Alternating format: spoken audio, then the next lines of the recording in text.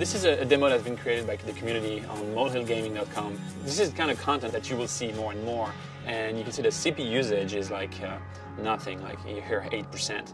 This new feature, the codename is Molehill, and the idea is to give access to developers to hardware 3D GPU acceleration.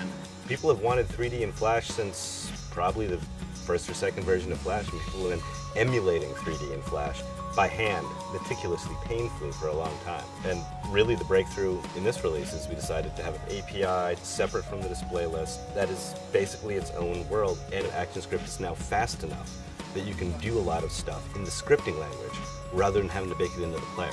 It's literally a new way to render, and it's a new design architecture inside Flash. So the developer is coding against a single set of APIs that we call the Molehill APIs, and then we do the magic under the hood.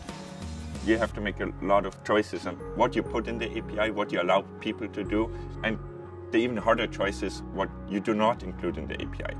We actually made the API tailored to what we can do on mobile devices. So once you author content on the desktop, you're not using features that can never work on a mobile device.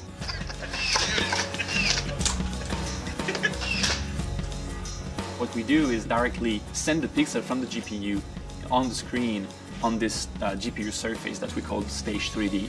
You could actually build interactive characters that walk around, interactive product models. Fundamentally, Molehill isn't so much a 3D API, it's an interface to the GPU, a secure, cross-platform way to access very, very fast, massively parallel hardware. All the particles, the movements is done on the GPU through vertex skinning. That's why it's going to change a lot of things, because you get the power of Molehill with this new rendering architecture, plus all the features that you have in Flash. Suddenly, if you author 3D content, everybody can watch it. So you'll be able to use those 3D APIs to basically do anything on screen. All these games that exist in 3D now and that can be done now can be moved to the Flash player, but it's also 2D games. I'm really excited about the notion that existing 2D games will get way faster, way more expressive.